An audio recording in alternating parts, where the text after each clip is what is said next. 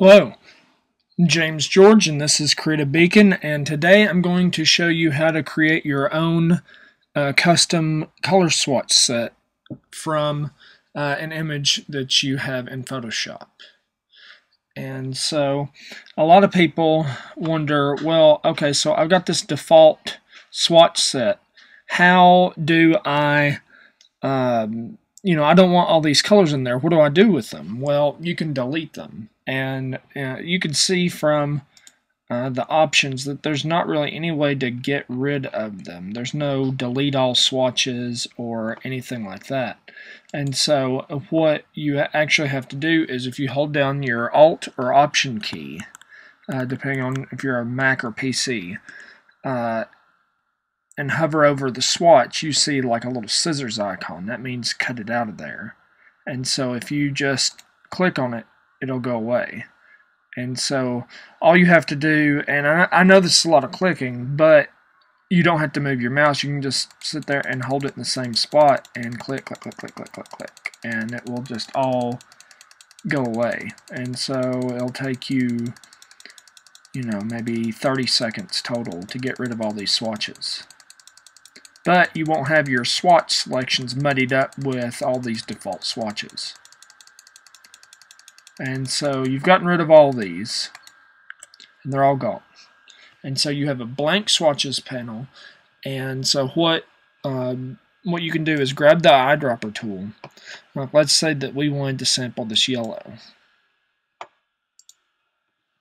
You say you sample it, and then you go over here to your swatch little menu, your foreground background color here, and you can select a color and then say add to swatches, and then we'll say name it whatever you want it to be, and hit OK. And so there's your swatch. And so then all you have to do is just go around, like let's say we wanted that blue. We'll double click it, add the swatches.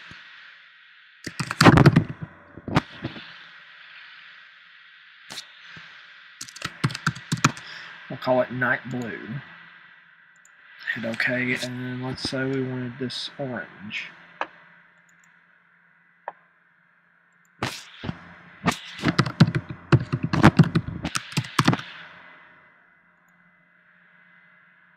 And we'll just sample a few more.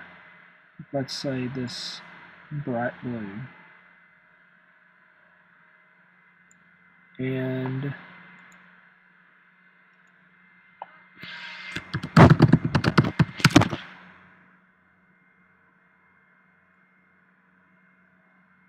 so you have 4 swatches.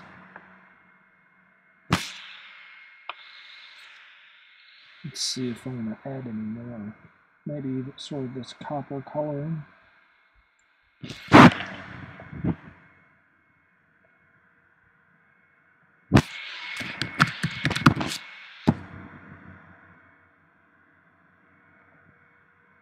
Okay, so you've got 5 swatches, and so let's say that you wanted to save these as a custom swatch. You just go to Save Swatches, and it will say untitled swatches.aco, and you can name them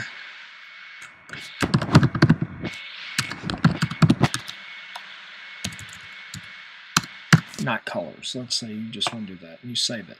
It goes in the color swatches folder, and then so let's say that you're done with these color swatches and you want to switch them to a new set. You can just say reset swatches, and you say OK. And so there's your default swatches back. So when you delete these swatches that are a part of your default set, you can get them back just by going to the just by resetting your swatches.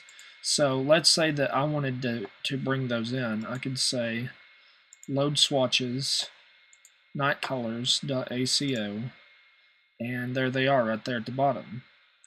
And so that's a great way for you to be able to create custom swatch sets and be able to control your colors or organize them so that you don't have just a million colors here, and which can really just confuse you and muddy up your choices. That's it for this week. I'm James George, and this is Creative Beacon.